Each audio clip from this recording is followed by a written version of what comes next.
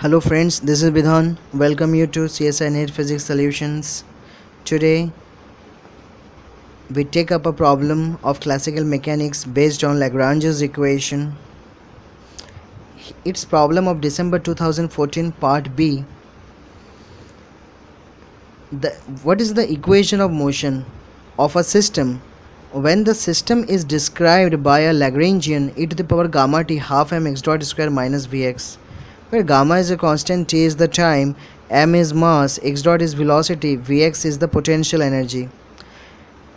Notice one thing, half m x dot square is same as half m v square, and this is the kinetic energy term, and this is potential energy term, and this is the Lagrangian is all about. Lagrangian is always kinetic energy minus potential energy. On the other hand, Hamiltonian is always kinetic energy plus potential energy. That is why H is also called the total energy. So L is the Lagrangian and Hamiltonian, they both are energy terms. Okay, these relations are not to be used in our current problem, but those are for sake of knowledge only. Here our problem demands the equation of motion when this Lagrangian has been provided. Now let me tell you one thing, and this thing has to be remembered, that whenever you are given a time dependent Lagrangian and you are asked to find the equation of motion, then actually you are being asked to find the Lagrange's equation of motion. Okay, then we will write down the Lagrange's equation, put the value of L inside the Lagrange's equation and see what the equation finally turns out to be. So let us see the Lagrange's equation. The Lagrange's equation is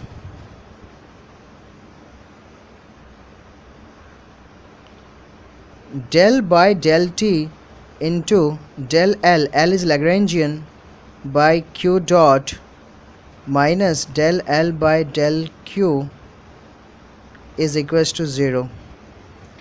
Now as per the demand of our problem, we will convert this equation as del L by del x dot. So we have made one change from q dot to x dot, minus del L by del x is equals to 0. This q dot is exactly same as x dot and q is exactly same as x. These are the standard notations, but since our problem has the Lagrangian that contains h dot, that is why we have written this equation in terms of x dot and x.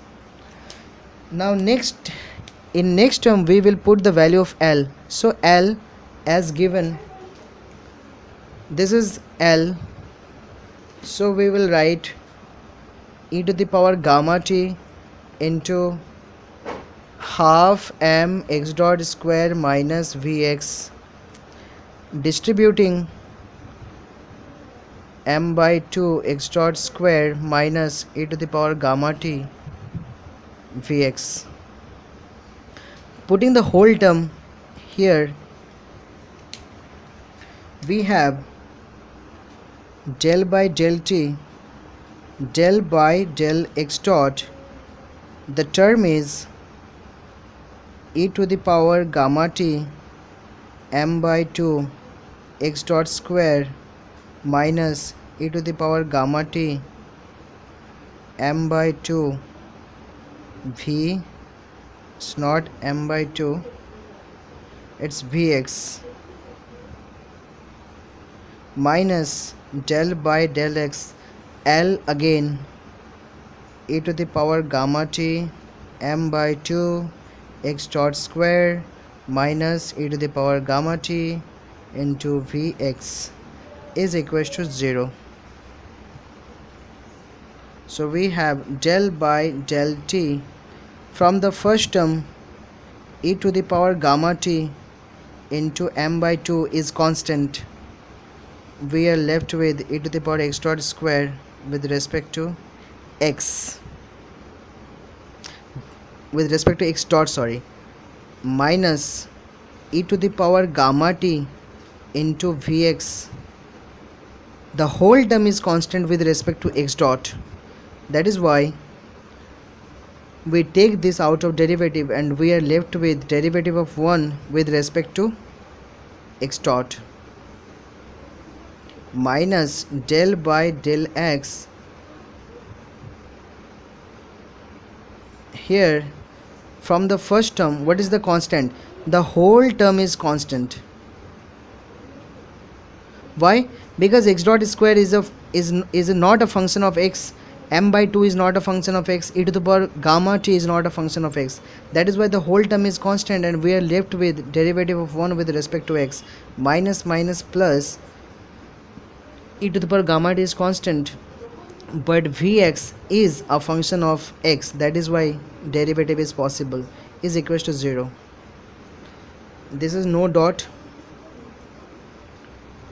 Then we have del by del t into e to the power gamma t into m by 2, and this gives us 2x dot minus 0, since derivative of constant is 0, minus 0, since derivative of constant is 0, therefore the whole term is 0, and plus e to the power gamma t derivative of vx with respect to x is equals to 0. Then we have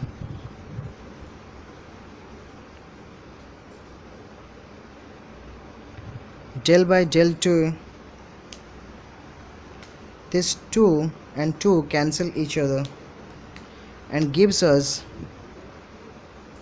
e to the power gamma t into m into x dot plus e to the power gamma t del vx by del x is equals to 0.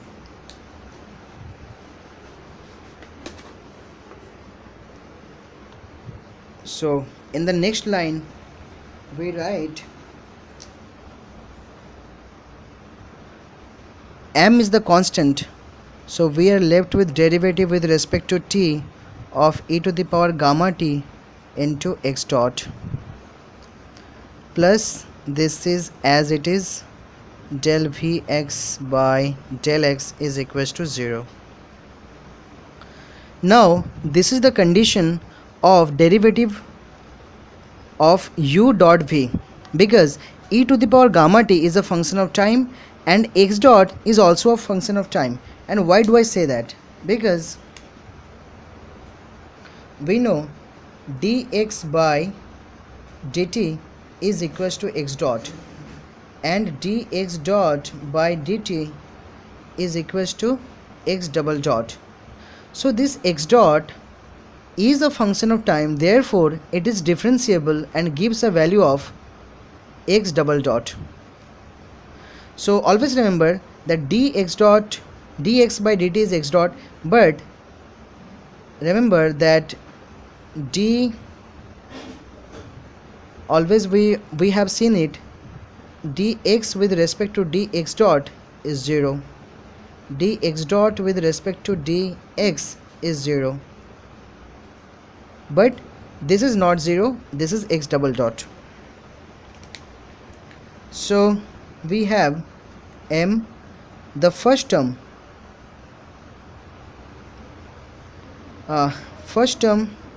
is constant, and differentiating the second term,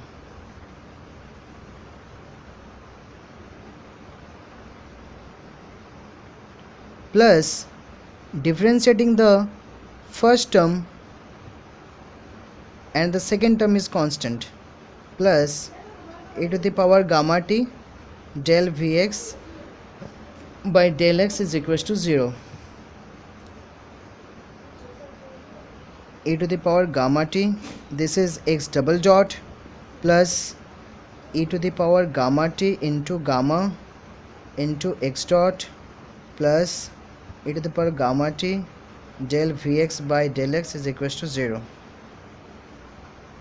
M, now we multiply with each terms inside bracket, m e to the power gamma t x double dot plus m e to the power gamma t gamma x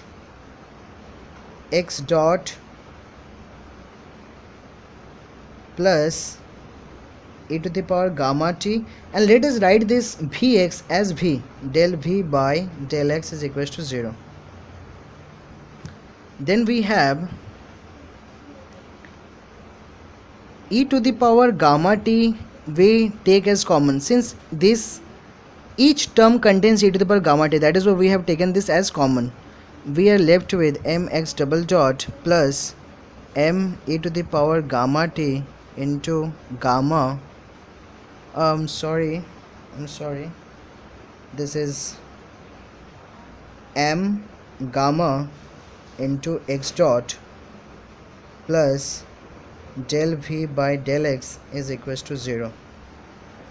If I take this term to the right hand side, it will become 0, so we are left with mx double dot plus m gamma x dot plus del v by del x is equals to 0. And this is the result that we have found using the Lagrange's equation, putting the value of L inside the Lagrange's equation, and finally we go to this equation, and this matches with our answer 1. So 1 is the answer. So answer is A or 1. Thank you.